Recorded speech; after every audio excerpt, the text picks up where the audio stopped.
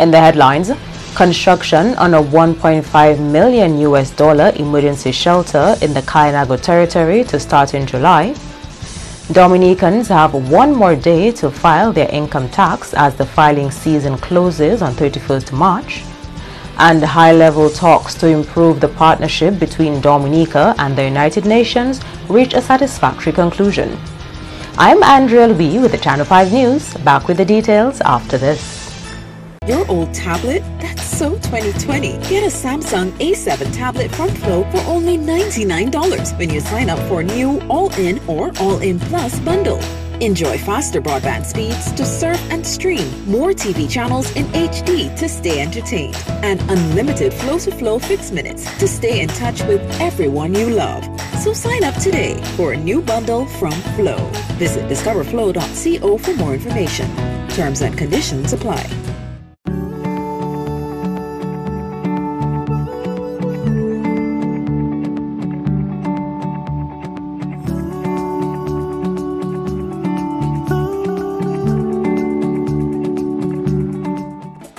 Strong, we are resilient, and we will get through this together. But these are stressful times, and it's important to also practice good self-care. It's normal to feel overwhelmed, anxious, or afraid, but there is hope.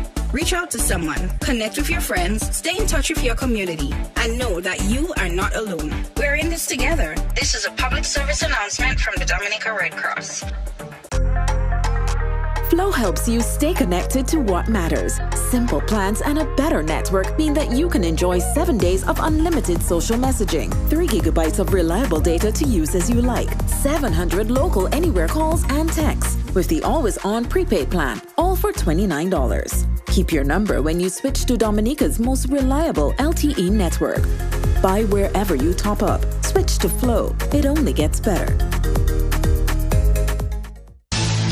Thank you for staying with us. First up, Dominicans being urged to exercise their civic duty and file their income tax ahead of the deadline on Wednesday. The filing period for personal income tax runs from 1st January to 31st March each year. Assistant Comptroller of Audit with the Inland Revenue Division, Geoffrey Joseph, who was speaking on the Prime Minister's most recent annual Pali program, says it is important to make a declaration of personal income tax to know if an individual paid his or her correct amount of taxes. The act of filing, PM, is really important because you need to actually declare what your income is to the Comptroller of Inland Revenue, as you said earlier. And it is a different process from actually paying taxes, because you can actually file your taxes without having any liability if, when we look at what the law stipulates based on your income and your type of activities, you do not have to pay any taxes. So really filing taxes is a lot different from paying the taxes. The filing process is a matter of just making a declaration to the Comptroller so that you can determine whether or not you have actually paid your correct amount of taxes. So it's a matter of verification, actually. Joseph encouraged Dominicans to look at the filing of taxes as their civic duty, as it ensures the state functions properly. It is very important that persons see that as a civic duty, you know, a process of I would say, national pride. Because at the end of it, the tax collection is what the government really uses to ensure that the state functions properly. You know, we look at certain things as healthcare, education, and so on. These things are widely supported, obviously, through the tax revenue that we have collected. So we see it as person's civic duty. You know, I think persons should look at it as an opportunity to contribute to the development of the state. And they should ensure that they file properly so that we can determine whether or not that they have paid the sufficient amount of taxes, the correct amount of taxes, I should add. You know, because we're not in the business of taking anything extra. We're just here to ensure that you actually pay what is due or what you're supposed to pay based on the law. Dominicans are being reminded that the filing of taxes must be done via the paper-based format this year. Persons this year are encouraged to file paper-based returns.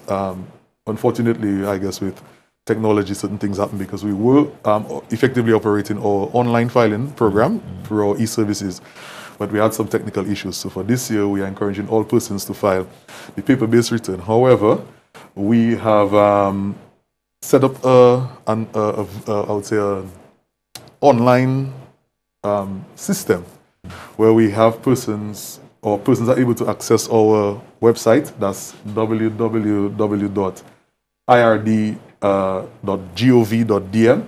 Individuals can use the ird.gov.dm website to access the relevant form needed to file their income tax. In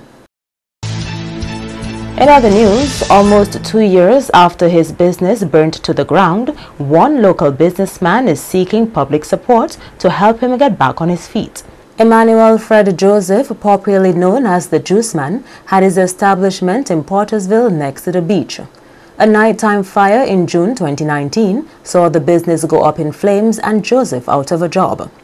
The Juice Man recalls that he had a very successful business before the fire and says clients have been longing for him to reopen. Oh yeah, I had a good business. The night before I was full with people. Not the night before, the Saturday night.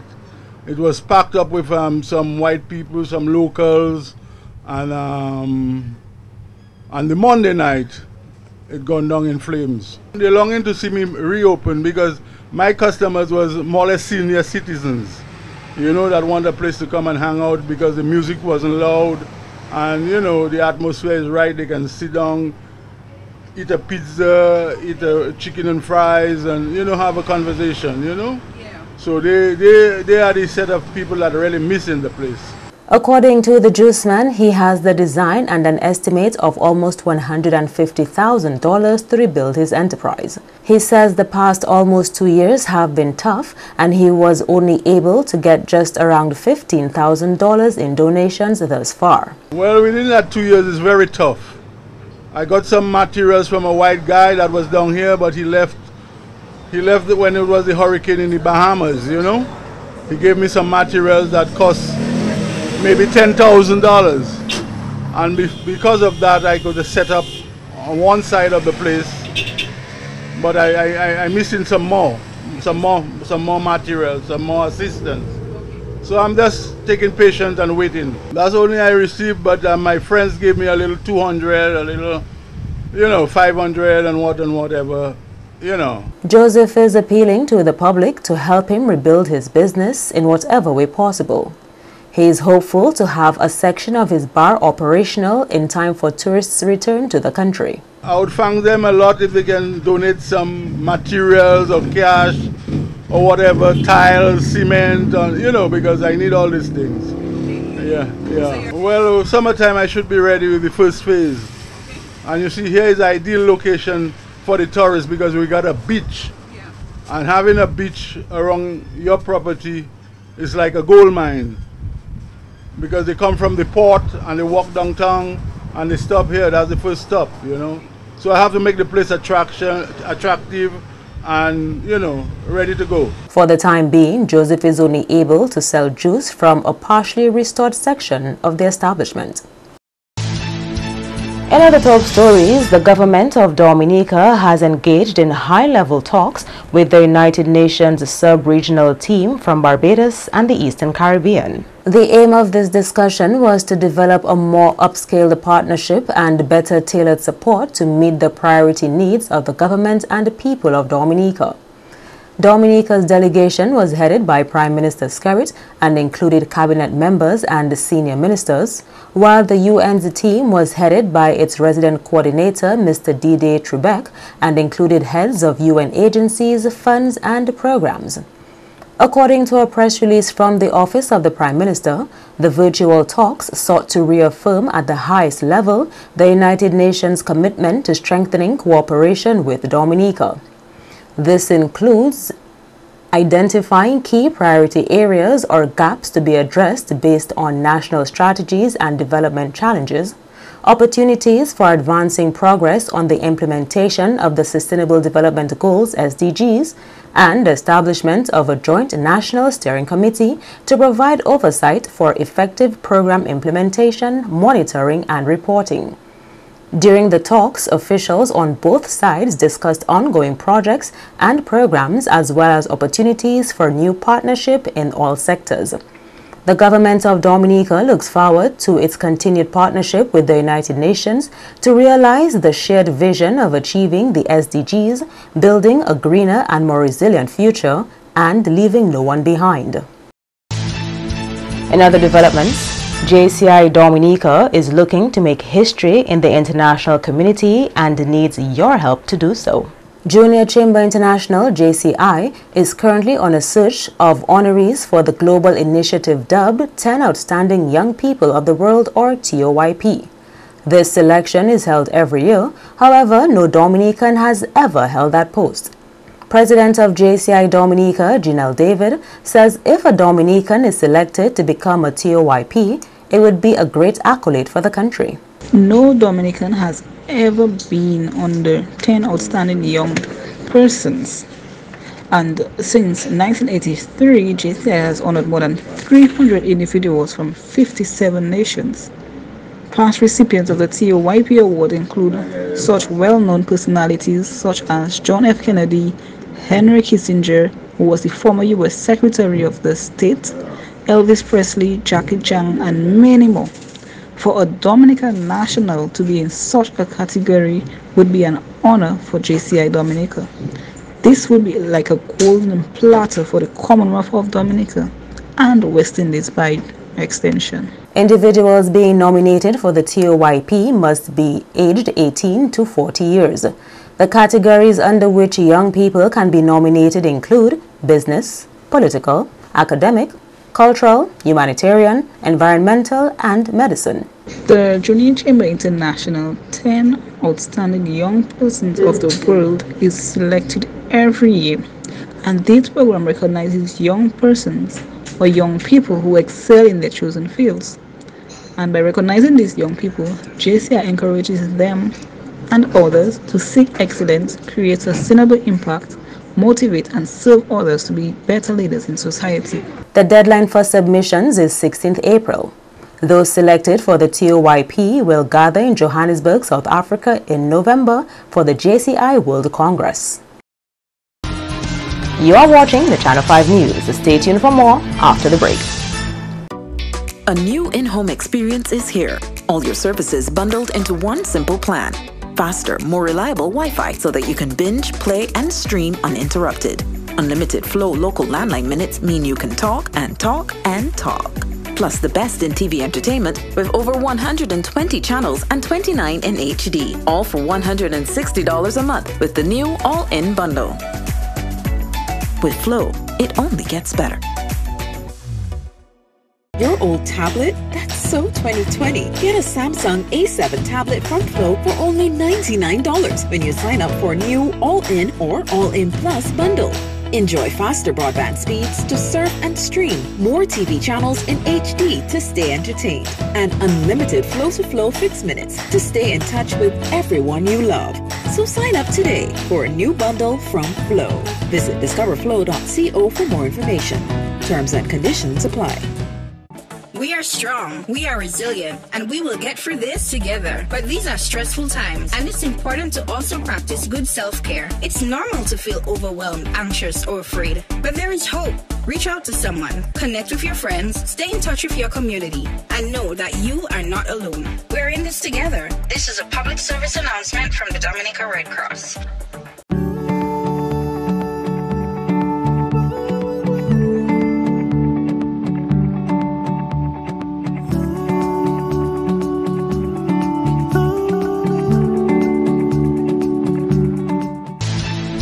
Welcome back. Construction on a $1.5 million emergency shelter in the Kainago territory to begin by July this year. The construction of this emergency shelter is being spearheaded by the Caribbean Development Bank, CDB, and the government of Dominica. On Monday, the design of that shelter was introduced to shelter managers and other stakeholders in the project for their input. Capital Projects Manager for CREED, Paul Mondesi, says it was important to hear from those using the facility on how best to improve on its functionality. That shelter will house about 125 persons, and we'll be shortly, going through the design phase now. So we discussed the preliminary concepts, and today we had those persons who will be managing those shelters, looking at the functionality. So it's not only how it looks, but to make sure that it's fit for purpose when it's inhabited by all those persons, which can be quite a challenging task. So we're looking at locations of bathrooms, we're looking at locations of kitchens, how you deal with disposal, whether it caters in terms of energy, water, provides all the needs. Mondays, he admits the feedback from shelter managers has been very useful, particularly because they are the ones who will be supervising the people who use the shelter. We have an open plan layout because you never know who or how many from each gender would go into a location. So they've suggested that we have some heavy drapes, movable drapes, so that persons can get some privacy. So there are a number of small issues which speak to function of the building. Not the design, not the architecture, but the function. When we get in there, how do we manage those persons? Some of the issues that we have, how we can prevent those issues in the design. So I think from that perspective, it was important that we consult the shelter managers. The construction phase of this emergency shelter is expected to provide employment for people from the Kainago territory. This building will be about 1.5 million US. If you add government's contribution, it will be about 1.7 million US dollars to design and build. We're doing the designs right now, but we will go out to tender hopefully by June. And so by July, August, we would have identified a contractor and we can commence construction. Interestingly, in this construction, we're going to maximize the opportunity for persons from the Kainago territory to be employed by whichever contractor is selected. So that's one of the criteria that we've agreed with CDB. So it's really going to be a community project as well as a national project.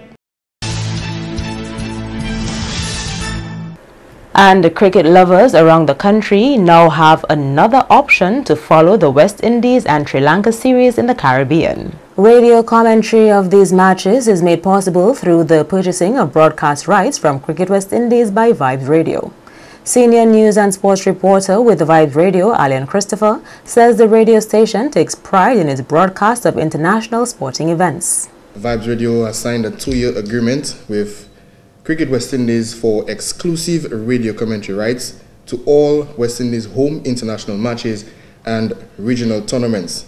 And that is ensuring that cricket fans across West Indies can follow every West Indies home international match and all regional tournament matches on their radio. Cricket West Indies has created this exciting new radio rights opportunity with Vibes Radio in Dominica to ensure that the magic of West Indies cricket can be accessed in every corner of the Caribbean. Coverage of the matches began in February with the CJ Insurance Super 50 Cup. This year, West Indies have a total of 4 home series, with the series against Sri Lanka already on the way. There is still South Africa, Australia and Pakistan in bilateral series to come and will run until August. The new partnership started with the CG Insurance Super 50 Cup. That's the 50-over tournament which was played at the Coolidge Cricket Ground and Sir Vivian Richards Stadium in Antigua. Marketing specialist with the J. Stefan and Company Limited, which is sponsoring the broadcast of the cricket matches, says the company is committed to supporting West Indian cricket. We believe that, West Indies cricket is a West Indian responsibility. We also believe that West Indies cricket should be accessible to every West Indian, anywhere in the Caribbean, anywhere on the planet. And so anywhere we can pitch in to support or promote West Indies cricket, as long as we can at J. Stefan and Company Limited, then we will. After all, the West Indian diaspora is one of the largest diaspora groups in the world. So I guess it works like well for us in that favor.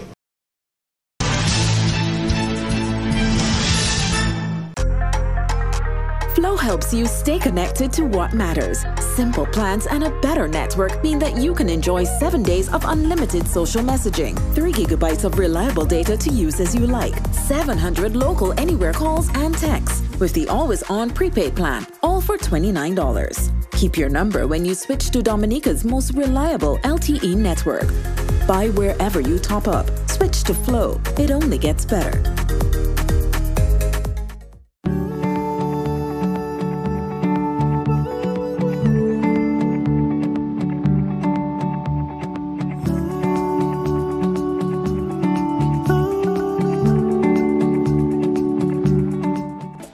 are strong, we are resilient, and we will get through this together. But these are stressful times, and it's important to also practice good self-care. It's normal to feel overwhelmed, anxious, or afraid. But there is hope.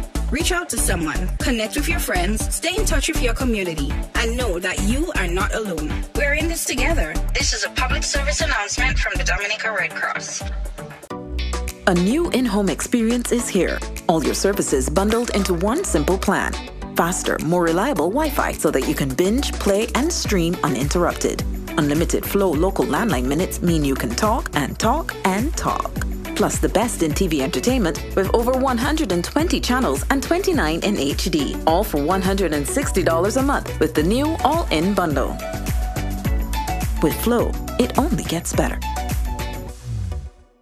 Your old tablet? That's so 2020. Get a Samsung A7 tablet from Flow for only $99 when you sign up for new All-In or All-In Plus bundle. Enjoy faster broadband speeds to surf and stream, more TV channels in HD to stay entertained, and unlimited flow-to-flow fixed minutes to stay in touch with everyone you love. So sign up today for a new bundle from Flow. Visit discoverflow.co for more information. Terms and conditions apply.